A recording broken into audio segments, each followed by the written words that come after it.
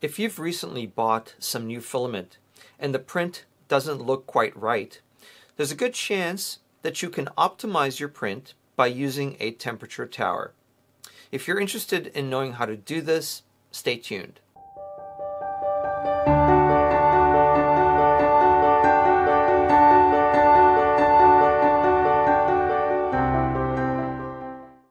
Okay, so let's say you just bought some new filament and you tried printing it out, but the print doesn't look quite right.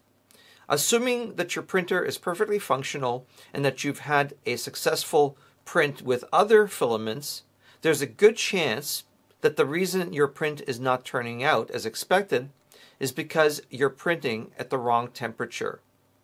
And this is where a temperature tower comes in. Essentially, a temperature tower is a tool for optimizing print settings when using filament-based 3D printers.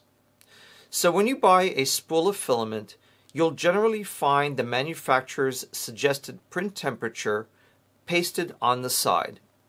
Typically, this is given as a range and will be between 220 and 180 degrees if we're talking about PLA. Now, this is quite a range. And the reason for this huge range is because the manufacturer of the filament has no idea what kind of printer the filament will be used on.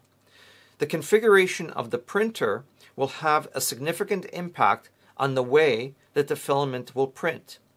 So basically, it's up to the consumer to figure out the ideal temperature for the filament that will work with his or her 3D printer.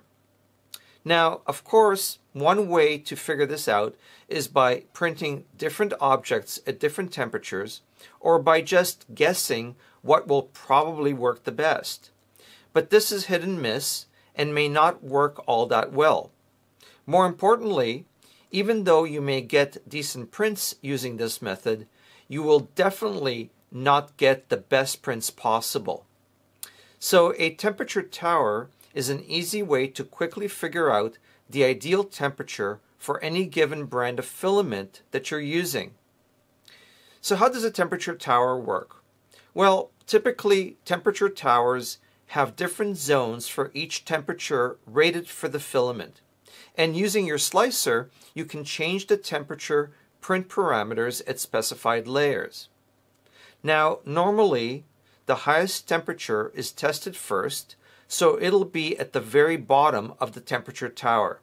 And as the layers move upwards, the temperature drops by 5 degrees per zone. The trickiest part of printing a temperature tower is configuring your slicer to change temperatures for the different zones.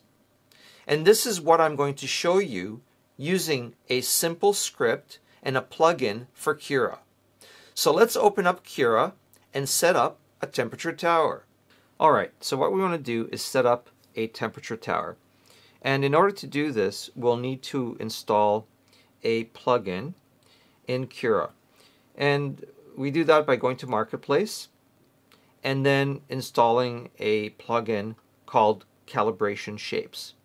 So we go down here and we find the plugin and we install it. So click install, and you'll have to, of course, agree to all the legal stuff, say agree, and then you'll have to restart Cura in order for the plugin to take effect.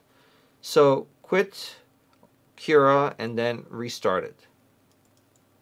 And once Cura restarts, you'll be able to use the plugin.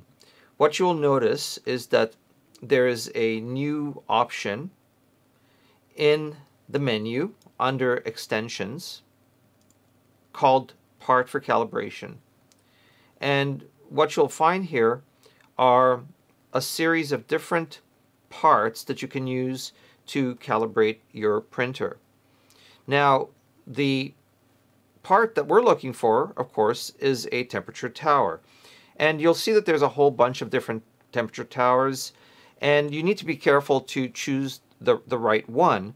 Now, in my case, the filament that I am trying to calibrate prints at a minimum temperature of 190 degrees Celsius. So I'm going to choose the temp tower 190 degrees. I'll click on it and it will put the temperature tower on the build plate. The next thing that we'll need to do is add an extension that will modify the G-code. And so go to Extensions, Post-Processing, Modify G-code. And you'll need to click on Add a Script. And if you go down to the bottom, you'll find an option for a temp fan tower. So click on that. And that will add a script that will modify the G-code. Now, what you see here are fields that will basically tell the printer to change the temperature at certain parts of the temperature tower. And we'll have to figure out what the numbers are here for our particular temperature tower. So the way we do this is by closing the window and then slicing the temperature tower and then going to preview. The first thing that we'll need to do is figure out how many layers are in the base of the temperature tower. So go to the slider here and go all the way down, and then go up layer by layer by going to the up key on your keyboard and just going up layer by layer. So 1, 2, 3, 4, 5. So at the 5th layer, we start the first zone of the temperature tower. So what we have to remember is that we have 5 layers essentially at the base of the temperature tower.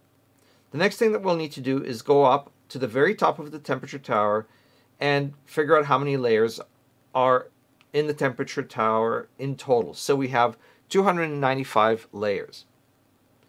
So what we'll need to do is take 295 minus the 4 layers that are at the base of the temperature tower.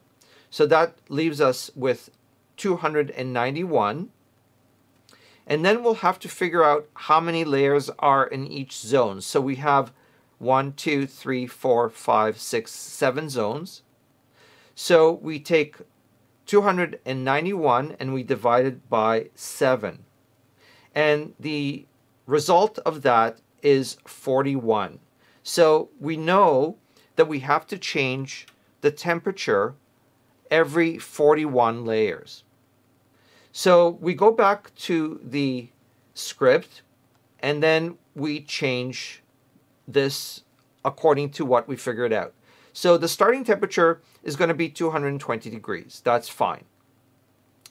We're going to change the temperature every 5 degrees. So we're going to subtract 5 degrees every 41 layers. So after 220, it's going to print at 215, 210, 205, etc., etc. Now, the change layer option is what we need to fix. So here it says that it's going to change the temperature every 52 layers, but we've determined that it's going to be every 41 layers for our particular temperature tower. So we put 41 here, and then the change layer offset is 5 because the base is made up of 4 layers, but then it will change on the 5th layer. So we leave the change layer offset at 5. And now we close this. It's now ready to basically be printed. The only thing that we need to do is make sure that the starting temperature of the print is 220. So if it's anything other than 220 here, make sure to change it to 220. And reslice the temperature tower, and now we're ready to print. So let's print this out and see how it turns out.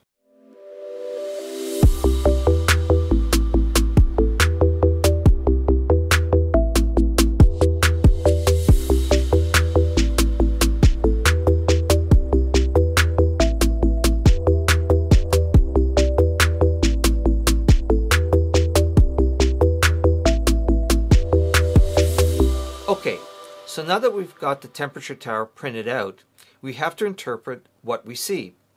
Sometimes, depending on the filament, you need to look carefully to see which zone looks best. The differences can be quite subtle, so you have to look carefully. So what do you need to look for? Well, first of all, you need to visually inspect the temperature tower. If the purpose of the print you're going to do is not functional, and the only thing that you're concerned with is the cosmetic look of the print, then a visual inspection is enough. Look for the zone that looks the best and print at that temperature. Now, my recommendation is that if two zones look equally good, print using the zone that is at the higher temperature. The reason is this: all else being equal, the zone with the higher temperature will probably yield better layer adhesion and therefore be a stronger print. So if two zones look identical, always print at the highest possible temperature. If the part that you're going to print is more functional, then choose the higher temperature zone that still looks good enough. Because if the part is functional, you may not care at all if it's aesthetically great looking. You may be more concerned with how strong it is, and you should therefore print at the highest possible temperature. Overall, pay attention to things like bridging capabilities, how small features are printed, as well as overhangs. Paying close attention to these things will help you maximize both the look and the strength of your 3D print. So that's it. This is how you set up, print, and interpret a temperature tower.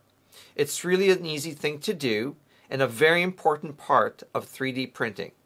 So if you found this video helpful, I would really appreciate it if you click on the subscribe button and the notification bell. Also, give this video a like so that it has a better chance of being picked up by the YouTube algorithm. Doing these things would be very helpful to me and will cost you absolutely nothing. Also, if you have any questions or comments, leave them down below. I make it a point of doing my best to answer all questions, and I will always respond to comments. So until next time, take care and happy 3D printing. Bye-bye.